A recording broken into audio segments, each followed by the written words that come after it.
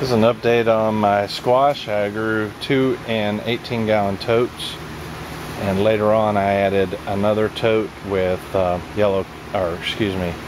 early straight neck yellow squash.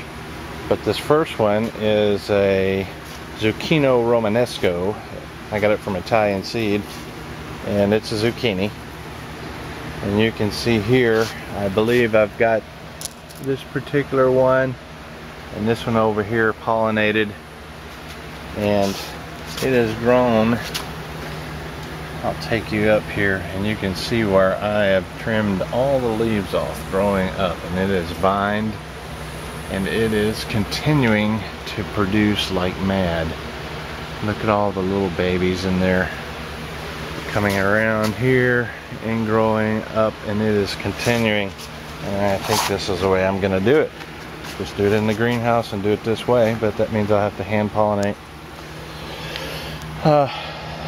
But it is so much better for me because I don't have to worry about bugs, powdery mildew, and lots of other things. And this one is the hybrid Zephyr.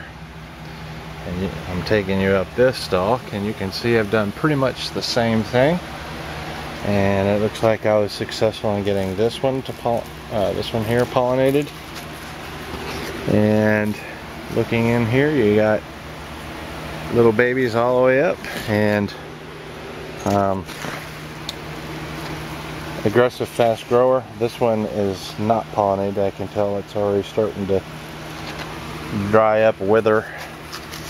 Now this had branching everywhere, and I mean there was probably 8 branches off of this one and a couple off of the zucchini over there.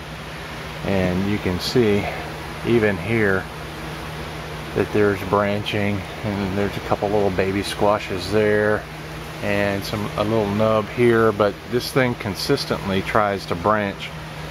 And I cut all the branches off, especially this big lower one that was growing over into the peppers over there, because I want it to focus and grow up and not get wild and bushy. But I think one of the side effects of cutting all the branches off constantly is it induces branching.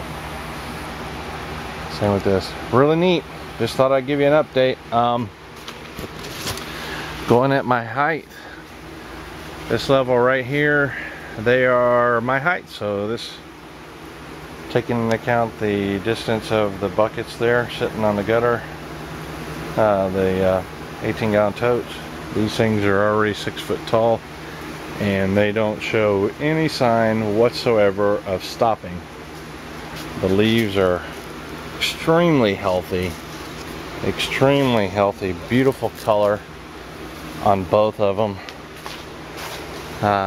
No damage, and just beautiful plants. And I would never thought you could do that with squash. Over here are my yellow early straight neck that are starting to come on. You can see I've tied them to the string already. So that's an update with my squash.